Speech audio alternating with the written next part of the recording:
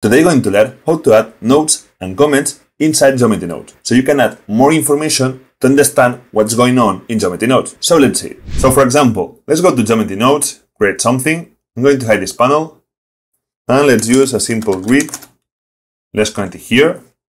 Let's select this view, and let's delete half of this grid with delete geometry, and let's use in selection a gradient texture in linear.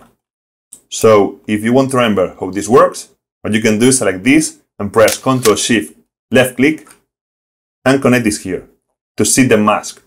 So basically this selection in delete geometry is selecting what is higher, greater than 0. So basically everything that is gray and white. So if it's being selected, it's being deleted, as you can see. So maybe I want to remember this information for the future. So how we can do that? To create a note here. I'm going to delete this. So first of all, the thing we have to do is to open a new tab. I'm going to click and drag here and select the text editor to create notes, comments, whatever you want. Now to create a note, click here in new, and now we can start writing something. So I'm going to press intro and write something simple like black equal not delete, white equal delete. Or you could write something like greater than 0 delete. Okay, so we have this node, and here you have the name of the node. So I'm going to write, for example, node 1.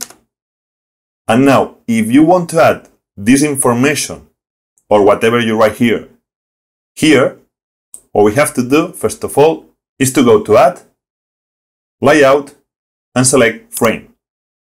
And leave it here. And now what we want is this information inside this frame. So how we do that? Select the frame, like right now, as you can see, and press N, and go to Node. And here, in text, we can add inside the frame any text that we created. So just go here and select the node that we created, node 1. And now, as you can see, inside the frame, we can see this text. If you cannot see it well, what you have to do is to expand the frame from one side or the other. And if you want, you can increase or decrease the size of the text. Here, you can make it smaller or bigger. If you are blind, then make it bigger. And if you want to change the color, by the way, there is something that is really annoying for me, is that if you go to the corner, you cannot expand both sides at the same time, as you can see. I don't know why they don't add this, but I hope in the future they fix this problem. So if you want to change the color, just go here, enable this, open this tab, and select a new color. For example, I'm going to select red. You can make it brighter or darker. So this is how you create notes comment. And for example, if I want to connect this with this, what you can do is to drag this inside of the frame. However, when we do that, the text is being hidden. And if you try to expand this, you cannot do it. So how we fix this problem? To fix this, you need to go here in string, because this option, when it's enabled, what does basically is to adapt the size of the frame to the size of the node.